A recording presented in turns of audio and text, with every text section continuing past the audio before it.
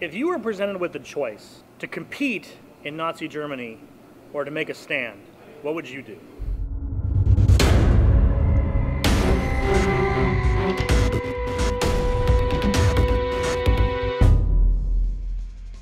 Today we're at Brennan Theaters watching Race. Race is the true story of Jesse Owens, the Olympian.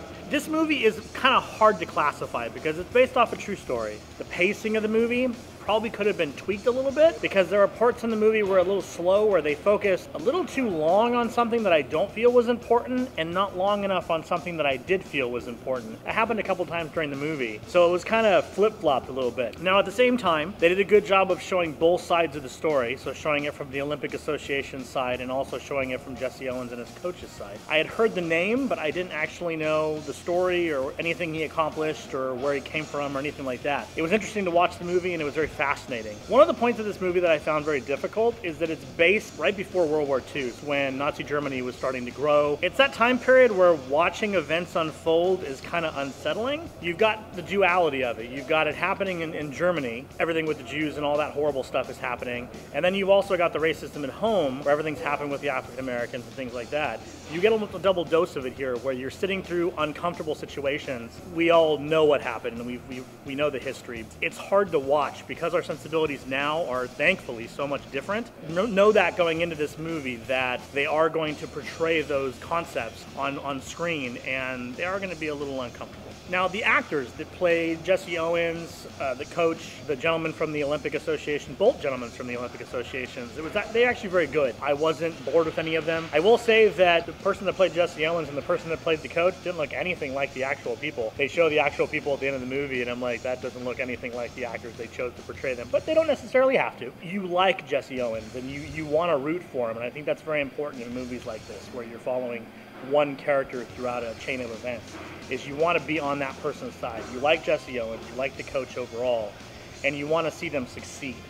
And of course, having the ultimate villain on the other side being Nazi Germany doesn't hurt the situation either, because you can't get a horrible villain than Nazi Germany. So I'm going to give this movie an 8 out of 10. I feel it was very entertaining. I feel that it was well acted. I was intrigued from the beginning to the end. It loses a little bit because of the pacing, but if you're looking for a true story and you've seen the trailer and it looks intriguing to you, I would definitely suggest seeing it. It was well made. So let's see what our other sprinters had to say.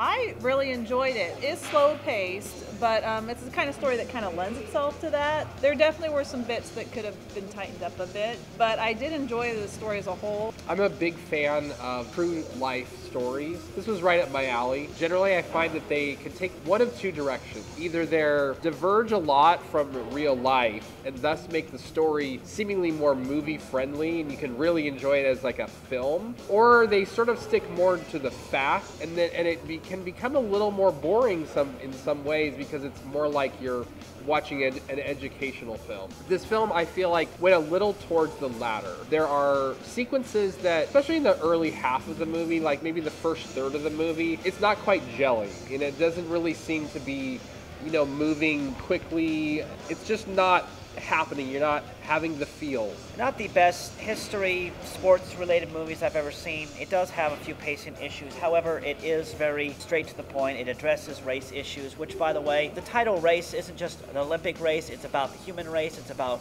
race of white, blacks. I think that title has a lot of meaning to it. And I think it's so simple yet has a broad, various definitions for the film itself. What I love about it most is how it's not afraid to address the problems that were in America and in Germany back in the day. And as far as the technical aspects of the film goes, my favorite scene, being a visual effects guy, is when Jesse Owens walks into the stadium for the first time. One long, continuous shot all the way up to the point where he puts on his shoes and gets on the track and the race begins.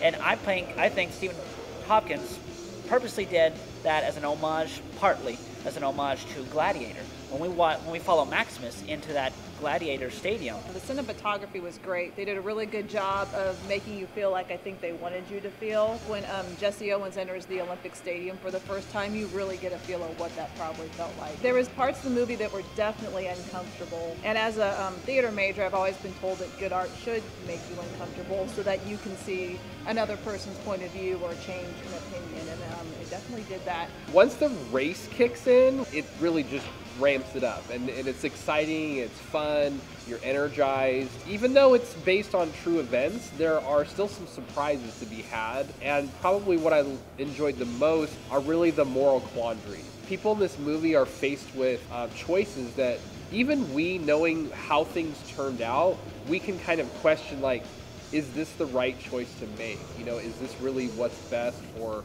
this character, the country? A lot of themes hidden in there that if you pay attention really closely, it's not just about the Olympics and race between blacks and whites. There's a lot of themes in there that if you pay close attention, you'll be like, wow, writers really gave this a lot of thought. So on a scale of 1 to 10, what would you give it and why? I'd give it an 8, mostly for the pacing, because it was a little slow. The cinematography is great, though, and I enjoyed that a lot. The acting, I thought, was really well done.